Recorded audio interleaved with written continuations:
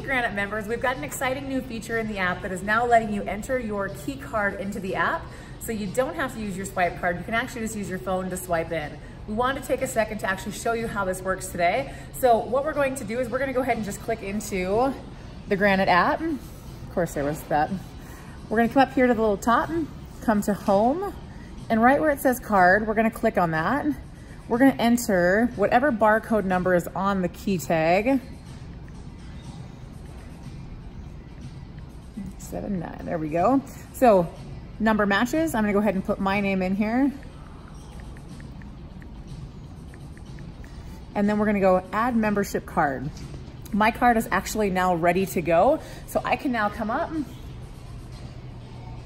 swipe in, ready to go work out. See you guys later.